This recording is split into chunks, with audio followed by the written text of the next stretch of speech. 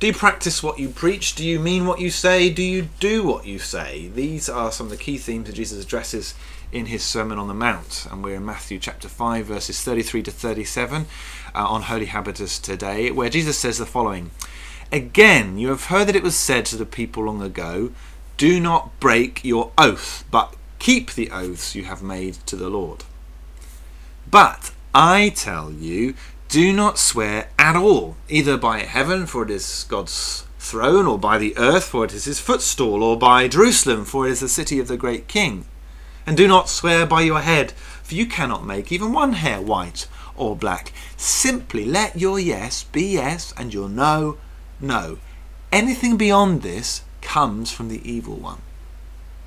This is a profound and interesting teaching which has all sorts of application for our speech and practice today as disciples of Jesus.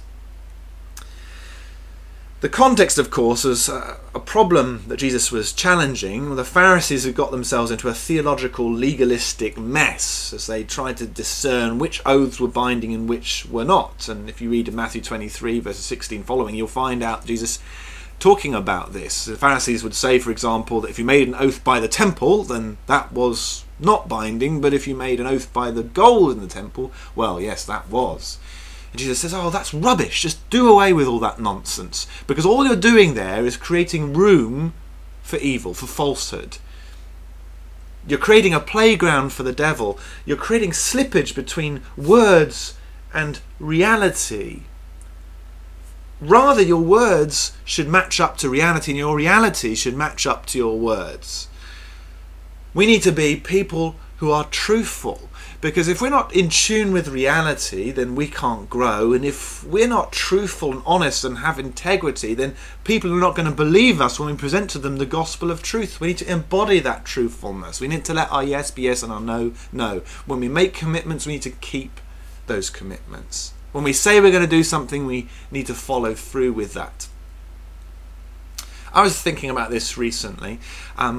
A small example of how that slippage occurs.